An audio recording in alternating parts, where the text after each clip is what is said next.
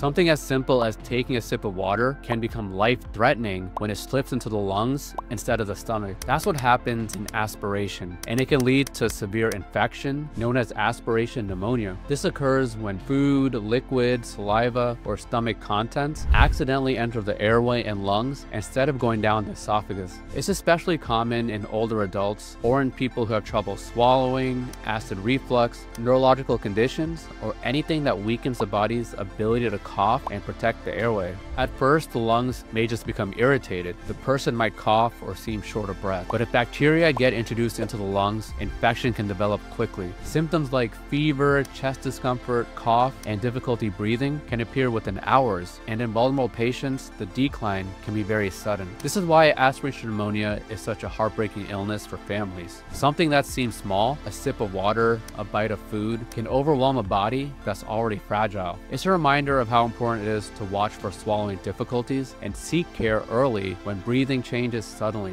Let me know your thoughts in the comments and follow to improve your health IQ.